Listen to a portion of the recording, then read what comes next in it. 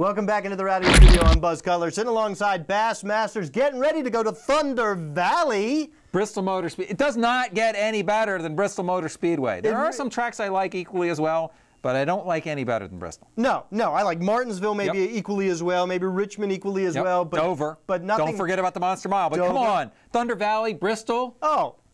The concrete jungle, that's what I call it. You got Kyle Busch looking to make what? Make it 5 out of 7? 5 out of 7. You got Jimmy Johnson, who since his breakthrough win in 2010 has reeled off a series of top 5s. He's now comfortable at Bristol. It's like a light switch turned on for him. He got it. But before we get too heavily into the drivers, let's talk about keys to this race. Well, you know, we used to say track position here because it used to be a one-groove track, but when they reconfigured it, put progressive banking on it, it made it a 2, sometimes a 3-groove racetrack. You can get by people on the top if you're faster than them. It used to be you had to have the bottom to go anywhere. That changes strategy a little bit. You don't have to be quite as conscious of track position at this track. It's still very, very helpful to start up front and stay up front because it's tight enough that you're going to have wrecks and problems. So the first key is just stay out of the mess. Well, I would say there's another aspect of that that's worth pointing out in terms of track position and starting up front, is that means you got your choice of pit box, which really could be a key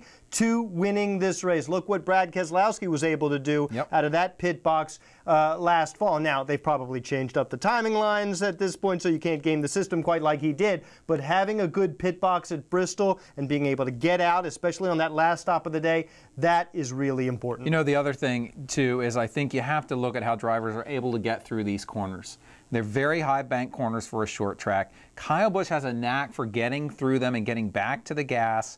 I wonder if he's just going in just a tick easier than some guys and getting back to the gas just a tick sooner. It's tough to drive it that way. It's not the same as Martinsville in that respect, but I think there's a way that he has of getting through the corners and beating guys through the corners that you have to really master. That's what Jimmy's been able to figure out. That's why he's better here now, is he understands how to get through the corners better. I also think the thing Kyle Busch does that perhaps he does better than a lot of people in the field is he finds a way to make that top groove work for him, right? Because old school Bristol, of course, before 2007, there was no top groove, but Kyle Busch has found a way to use that groove consistently, and I'm not sure that everybody else has done that as well. Yeah, I think Kyle has the best feel for this place. Clearly on the reconfigured Bristol. Before that, it was his brother Kurt, and now it's clearly Kyle. I mean, Kyle took just 14 races to tie Kurt Busch and Jeff Gordon for 5 wins here among active drivers. And don't forget, he also has 4 nationwide victories and 3 truck victories at this track. He's automatic, man. I think he's clearly got to be your favorite going into this race. He does, and you also have to look at maybe a Carl Edwards. He's got a couple wins here. I think he probably has to be a little disappointed about the way he ran and finished at Las Vegas. Wouldn't he like to come to Bristol and show up and win this race? Because Carl Edwards hasn't won in over a year now.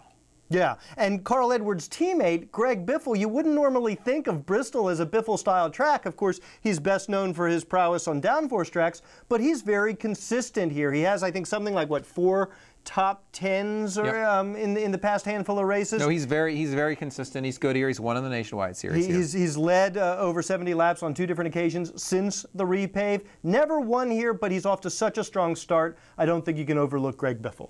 Kevin Harvick, Dale Earnhardt Jr. Jr.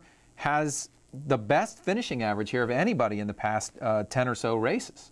So, you know, you got to look at Dale Earnhardt Jr. Maybe more than 10, maybe more like 16 color. You know, but he's very good at Bristol. He's good on the short stuff. The short stuff is where Jr.